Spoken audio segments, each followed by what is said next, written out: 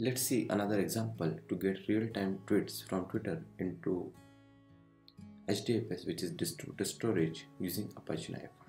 So here at Apache NiFi dashboard, we have created this example. You can see here I used get Twitter processor to get Twitter data, which can be configured using different properties like consumer key, consumer secret key, access token, token secret, which you can get from Twitter developer app.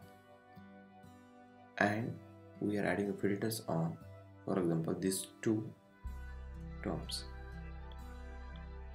So what it will do, it will filter the current Twitter and get the data which is filtered on the terms like Ragnarok, Thor, etc. And after transforming those data, it will put into HDFS directory, which is nothing but tweets for NiFi day. To configure Hadoop cluster,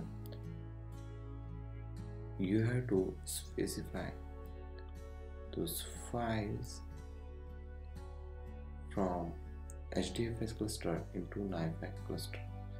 This can be done by copying those files from that HDFS cluster to NiFi cluster at this particular location.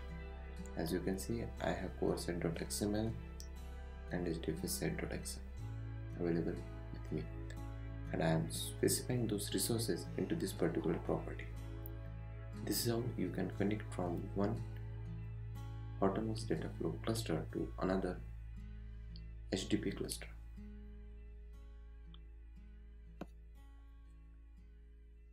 So let's run and see whether it gets some tweets for this particular topic and transfer it to HDFS or not. So you can run it using this run button. As you can see, there are some records which are flowing through these components or processors. Right now around 9 records has been flown, and some of them went from to HDFS component like this.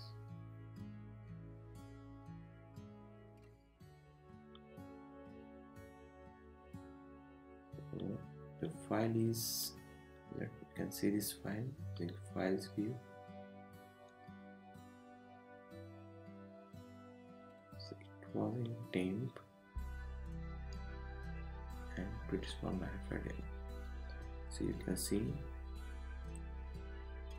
this is one of the tweet. This tweet the terms which we have filtered.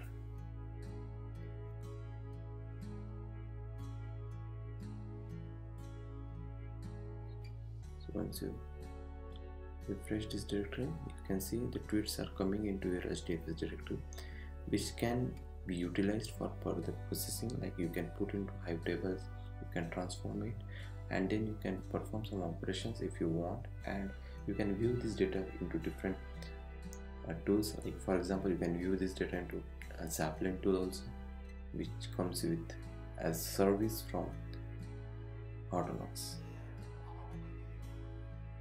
So that's the example number 2, which is get real-time tweets. So you can stop this flow using stop button.